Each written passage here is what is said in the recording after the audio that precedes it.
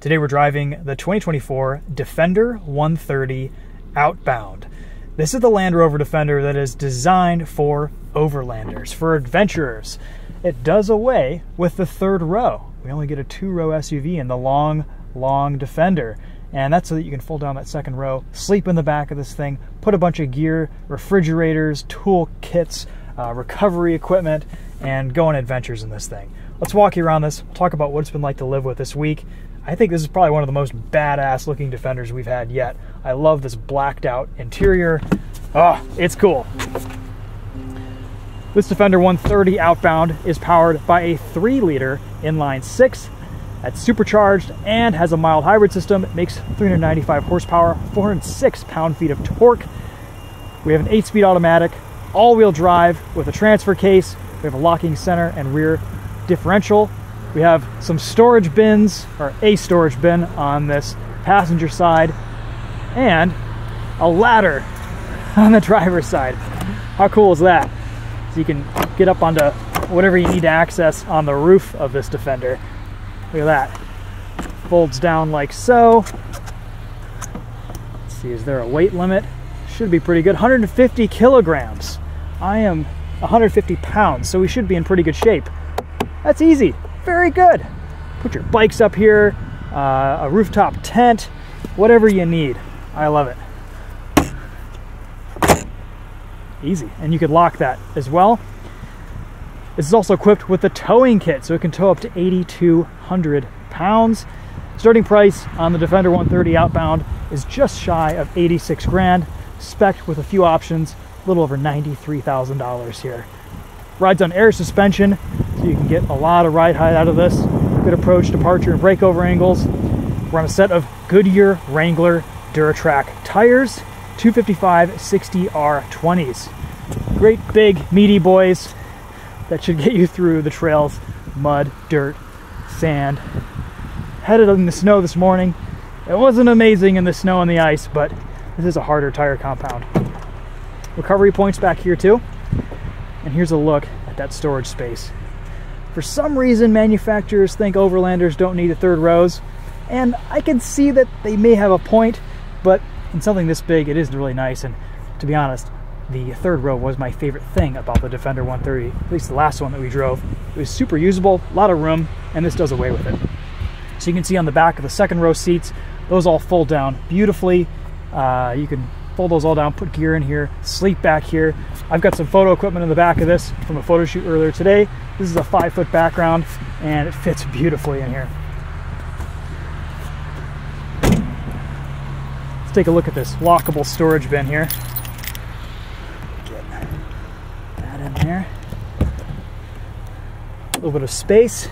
It locks in the upright position, and it'll automatically lock when you close it. There we go. Let's see if we can get this.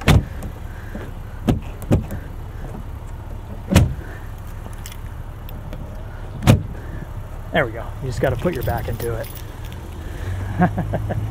This is painted in Carpathian Gray, which is a fantastic color on this Defender 130. Love the way this thing looks. Everything is blacked out, grayed out. It looks really sharp. I've got to say, to drive and to live with and to use, the Defender 130 is probably my favorite Defender. Yes, the 110 is a little bit smaller, and the 90 is this little short boy, but this is pretty cool. It's very versatile, very practical, and I think it looks good. All right, so to fold down the second row, just pull this lever, and it'll fold nice and flat. And you've got this rubber-lined back space to keep it from getting scratched up. And then you can also move this forward. But since we don't have a third row, we don't really need to do that. You get cup holders. You even get a second little moonroof back there. The windows look like they're still there, but of course they just kind of have block-off panels that are painted here. So this is a little bit darker of an interior in this Defender 130. Very comfortable in the second row. I'm 5'10". This is my driving position. We've got climate control back here, a nice big panoramic moonroof, digital rear view mirror. Lets you see around that spare tire pretty well. And just a fantastic looking interior. Good amount of storage. Love the design. Infotainment works pretty well on this. The tech in here is nicely integrated, and this is an easy SUV to live with.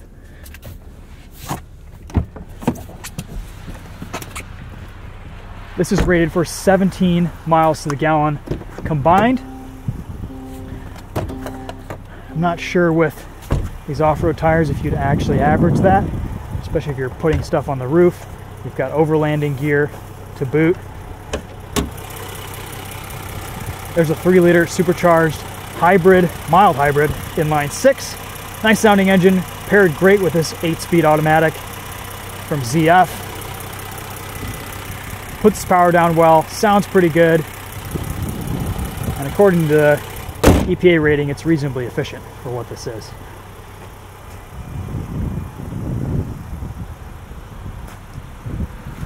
Let's see what this looks like lifted up on the air suspension.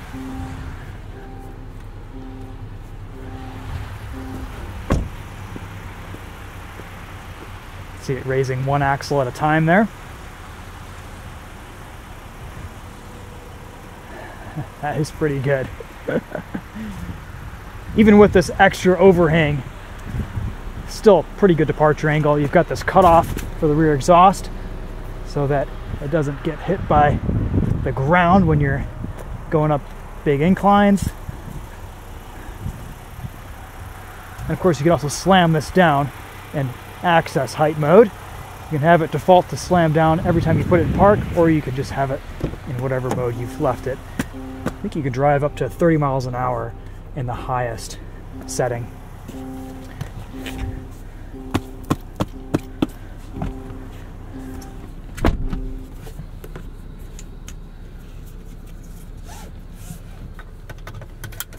We have some pretty clever controls here. By default, this is your temperature selector here. So you just turn this dial and you can change your temperature. Press this, you can change your fan speed or leave it in auto. And if you press that button with the little terrain switch or terrain icon, this can select all of your different drive modes. So we get eco, comfort, grass, gravel, snow, mud, ruts, sand, rock crawl, wade, and a configurable setting. We'll just leave it in comfort today because this is mostly going to be a street drive. This Defender will pretty much figure out everything that you need to do with the ride height, the differentials, the traction control systems for each intended terrain, which is pretty clever.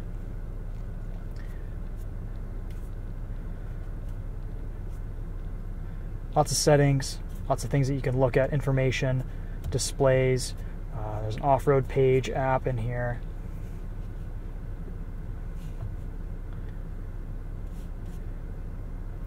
You can see what your wheels, suspension, differentials are doing, weighting info, terrain response. Quick access to cameras is always a constant icon here to the right, which is really nice. Even if you're in CarPlay or Android Auto, you can access your parking cameras very quickly, very easily, which I love to see.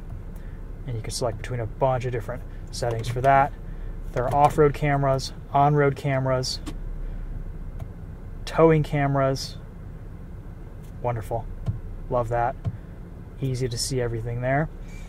CarPlay, Android Auto are both wireless. Pretty responsive screen. A little bit of lag to everything in this Defender, but it's livable. Definitely livable. Cup holders, lots of storage down here. Everything is lined with rubber on the bottom so it doesn't slide around. Wireless charging. A little bit of a cool box in here. Here's our window sticker. $93,788 total price. Off-road pack is $18.50. That includes electronic active differential with torque vectoring by braking, and we get some plug sockets in the back. All right, without any more delay, let's go take this for a drive, and we'll see how it does.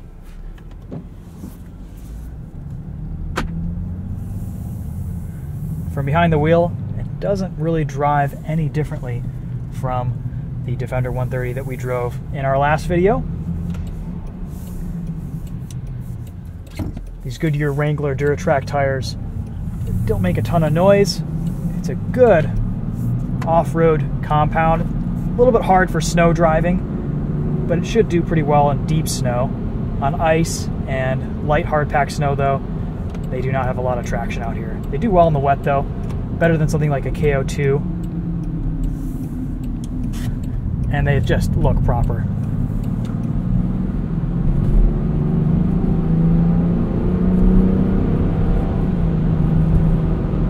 This inline six is so smooth. We get a sport mode for the transmission. No paddle shifters.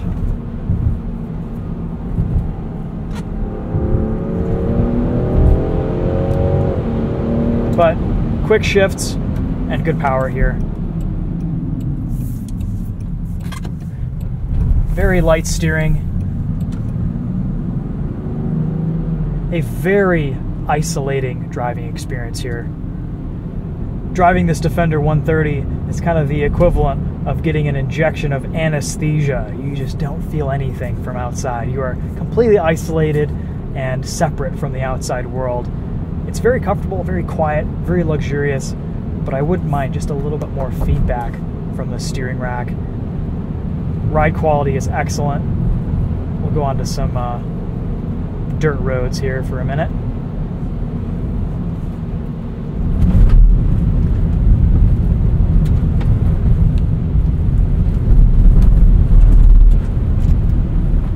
In the mud, with a little bit of snow, this feels pretty good. Good braking performance.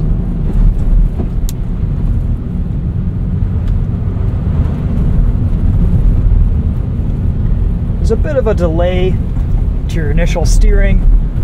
Again, just not a lot of feedback from that front end.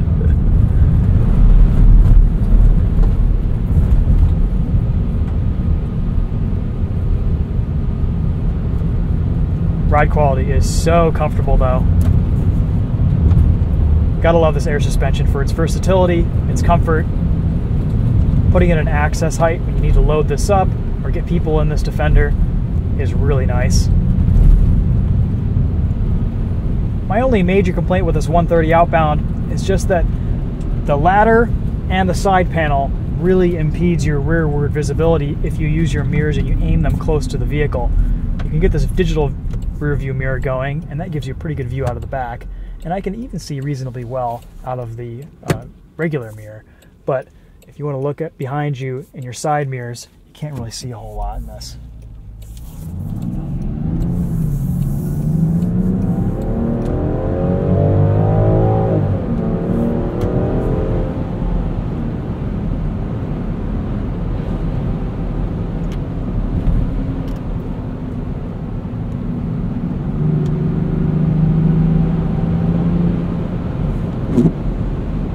Good power, good torque, smooth, comfortable. I mean, as you would expect from an almost $100,000 JLR product, this thing's awesome to drive. You do have to kind of recalibrate your brain for the softness of this vehicle's inputs, but again, you get used to it, and I've really started to enjoy it this week.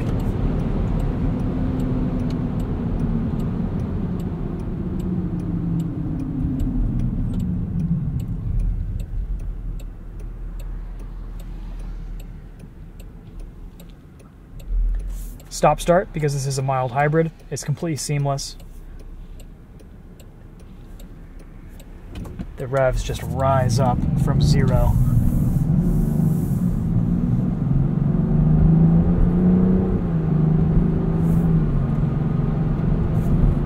Seats are comfortable, lots of tilting and telescoping adjustment with the steering wheel. Gestures to the right.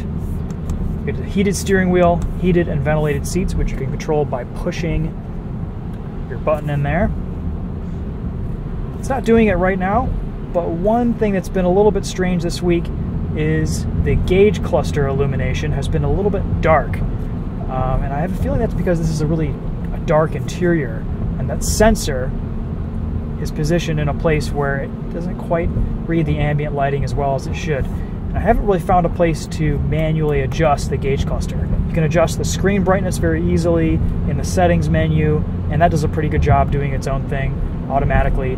But the gauge cluster has been a little bit on the darker side for my taste this week.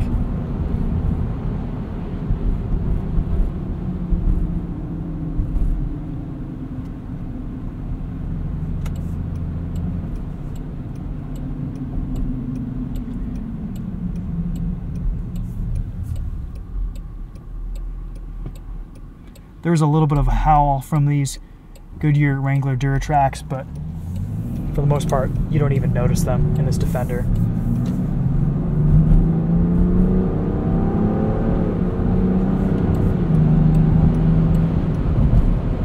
Get up to speed, very quiet on the highway.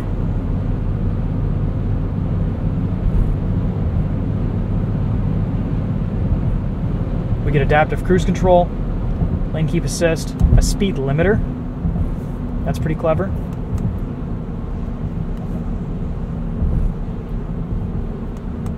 You can choose between adaptive cruise and that speed limiter with your throttle.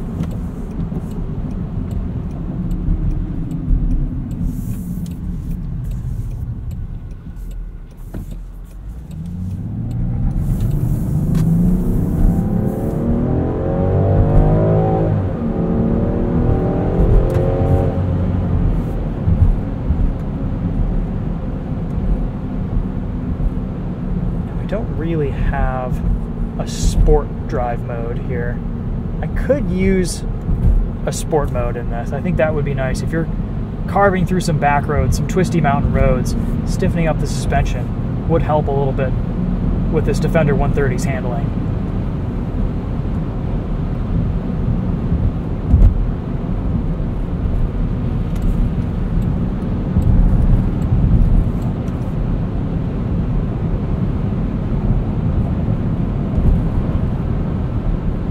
There's quite a bit of body roll.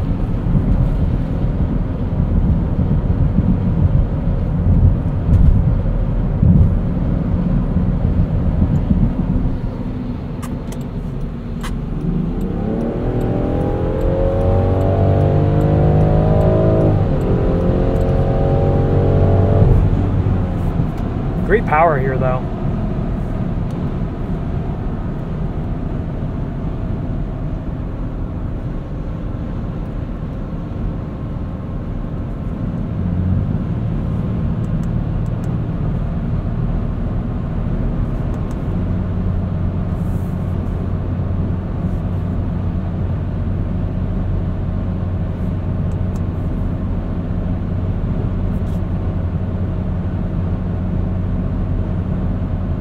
JLR just calls this lane assistance, and it's just going to bounce us off the lines. You can easily turn that off by holding the button right there. Like these steering wheel controls, they're easily defined, they're kind of rubberized plastic, they feel nice in hand. I'm going to say all the buttons and switchgear in here feel really nice, and even though some of these chunky looking materials looked a little bit cheaper when this thing first came out, I think they've done a nice job. They feel really solid. This material feels pretty good here too. Got good speaker grills, black headliner, looks nice, and all the blacked out bits in this Defender 130 Outbound I think look proper. Even these seats feel pretty nice.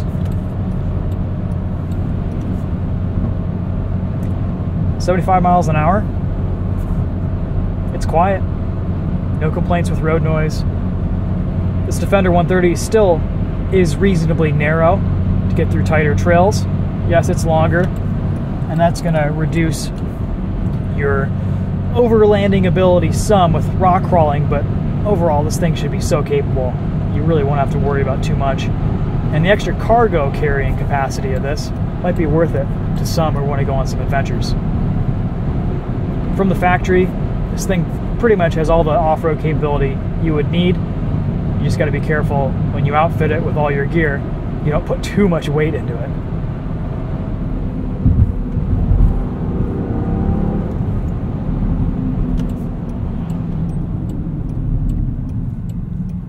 Brakes feel decent, nice firm pedal. They don't let you forget that you're bringing down a big heavy SUV from speed, but they seem to have a decent bite.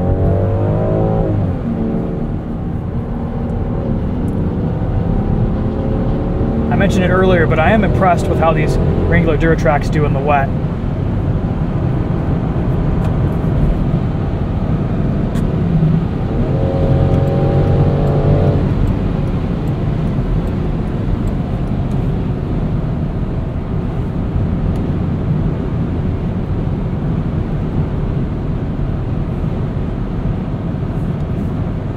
While we're just cruising here, let's do a quick sound system test. You've got a volume knob here to the right, easy access for the passenger, and of course a volume slider here on the steering wheel on the left.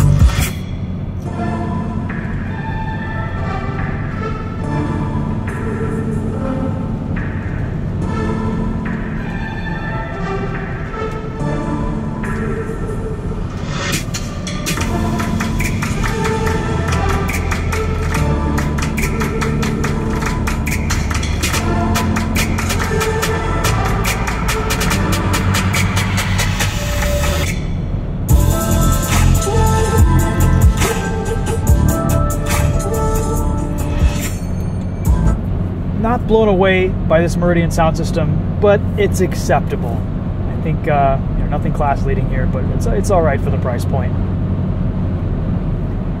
I do like, even though our rear window is absolutely filthy, and that the car is filthy right now, I still have a great view out of this digital rear view camera.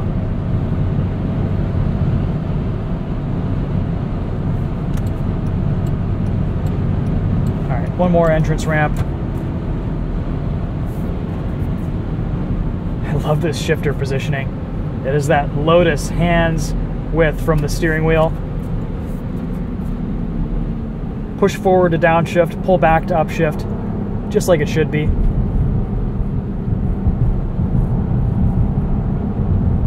Not pushing it too hard since it's wet today, but it has the grip.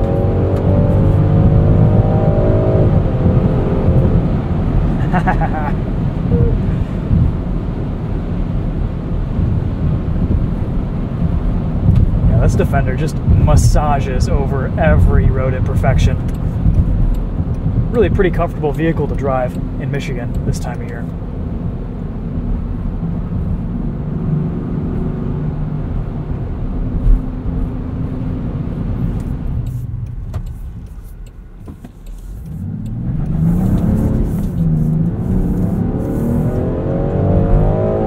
That rear diff doing a great job putting its power down.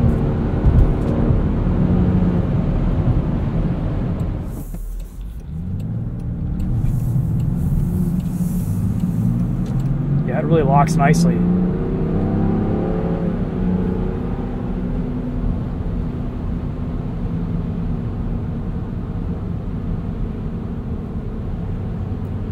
Alright guys, so some final thoughts on the Defender 130 Outbound. If you want a vehicle this size, if you want the big Defender and you can do without a third row, this is a pretty cool option, especially for overlanding, some adventure. Personally, I would use the third row enough for it to be worth it, so I would probably go with a different spec, a different trim, but it would be nice if Land Rover maybe offered it as an option, or you could get some of the other bits and bobs, I'm sure, as accessories, and kind of piecemeal your Defender 130 together, your perfect Defender 130. But this is a cool package and a cool trim, and it's neat to see Land Rover making some kind of more overlanding special specs for their customers. Out of the gate, this is a pretty awesome package. It looks great, it performs well, it should do all the off-road things that you need, and you can just kind of take it from there with your build. Unfortunately, we did not get the chance to take this off-road this week. One of these days, we'll take one of these Defenders off-road, but from the minimal off-roading we have done with them, they are just hugely capable.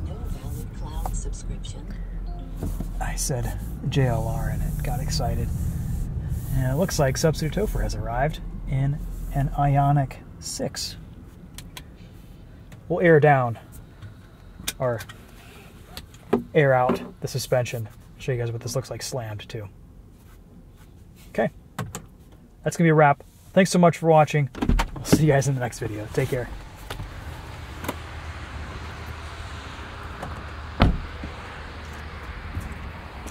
Christopher. Good morning. What do you think? I like that it slammed itself for you to get out comfortably. Yes. Yeah, that's a setting you can have it do automatically, or you can just do it on your own. Yeah. Gray cars for a gray day. That's right. Yeah. Did you use the ladder today? I did use the ladder. It is awesome. Look at this.